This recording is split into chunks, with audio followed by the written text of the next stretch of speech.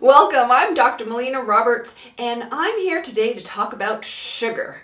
Now, I know sugar is a big topic in terms of our diet, and most of us really love sugar because it's that sweetness, it tastes really good, it's in a lot of things that we love to eat, it's a really indulgent kind of food, and there's a lot of talk about sugar, and there is some people who are saying that sugar is sugar is sugar. All sugar is the same. All sugar is bad. We should be staying away from all types of sugar. It doesn't matter what kind of form it comes in. So I want to get into this topic in just a little bit more detail, just so you can get a better understanding of whether sugar is, if all sugar is bad, or if there are some sugars that are okay for us to be consuming. Now, in terms of sugar, what I want to start with is something called the glycemic index. Now, what the glycemic index is it's the scale that looks at a number of different types of carbohydrate-rich foods. And what it does is it puts it on a scale in terms of how quickly those sugars will elevate our blood sugars. And so it's on this scale from 0 to 100. And really, ideally, we want to be 55 or less on that glycemic index scale. So that's considered low. Anything above 55 is considered high glycemic index foods. So just to kind of give you an idea of what's high and what's low, in terms of that glycemic index, things that would be high would be something like high fructose corn syrup is like an 87 on that glycemic index.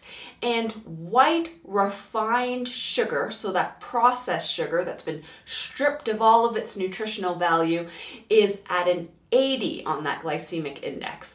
And then there's foods like white bread, and that's 75 on that scale.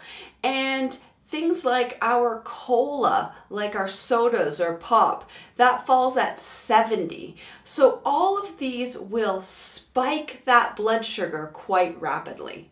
So then we have molasses, which falls at 55 on that scale. And then pure, real maple syrup falls at 54. An apple on that scale, when we eat an entire apple, I'm not talking about apple juice, an apple is 36. Coconut palm sugar is at a 35. And raw honey, so real honey, is at a 30. And then we have things like stevia, which is actually a 0. What stevia is it's a sweet herb. So it has that sweet taste, but it doesn't affect those blood sugars. And then we have foods like spinach, like your fibrous carbohydrates, which also is a 0 on that glycemic index. So what you can see is that based on these different foods, they just get metabolized differently in the body and will raise our blood sugars at different rates.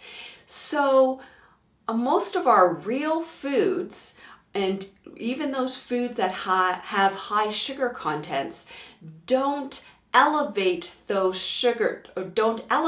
blood sugars at the same rate as what our white refined sugars would do.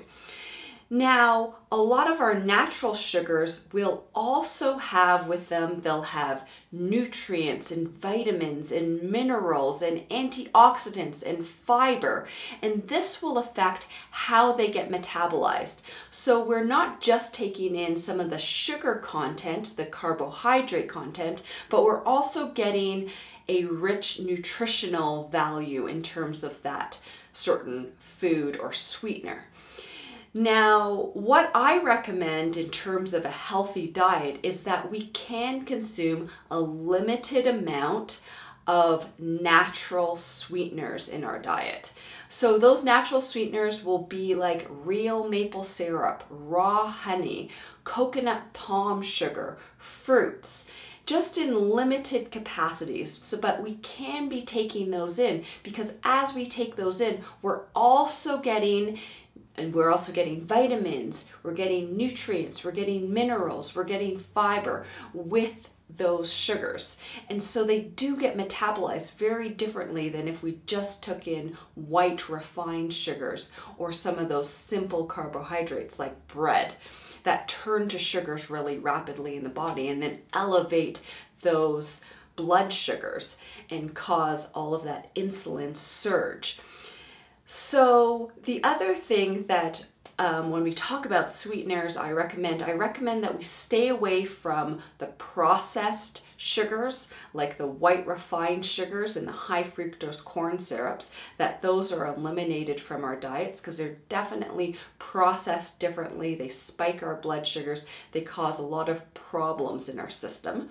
So I also recommend that you stay away from those artificial sweeteners like the aspartame and the sucralose, because these artificial sweeteners actually have neurotoxic properties. So they're not helping to improve our health in any way. And even though they have a low glycemic index number, so they don't spike those blood sugars in the same way that white refined sugar would, or even a natural sweetener would, they have those neurotoxic properties that can really have a detrimental effect in terms of our health. So I really recommend staying away from any of those artificial sweeteners. But natural sweeteners in small, limited amounts, I do recommend as part of a healthy diet. All right, so thank you so much for watching. I recommend that you share this with your friends, that you press the like button, make a comment below, and until next time, continue to learn, grow, and build health.